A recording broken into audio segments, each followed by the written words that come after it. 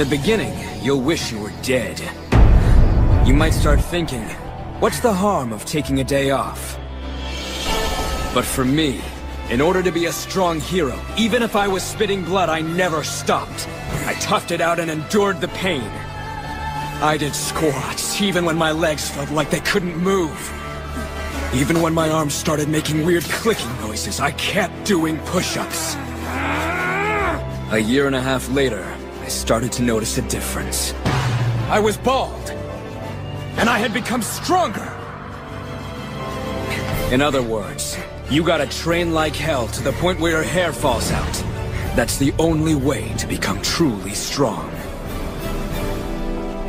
Guys fooling around with this new human race and evolution junk, they're never gonna make it this far. Human beings are strong, 'cause we can change ourselves!